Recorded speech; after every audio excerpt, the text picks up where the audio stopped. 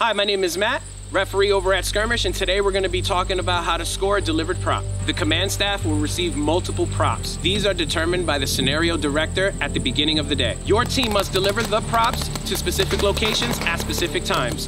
Both teams will have 10 minutes to deliver their props to the scoring staff. All undelivered props are worth 1 point when returned at the end of the day. If you get shot while trying to score the prop, you are eliminated. You must drop the prop and find a medic ref. To find a delivered prop, you can check the scoring schedule for designated locations and times. And that's how you score a delivered prop. Thanks for watching.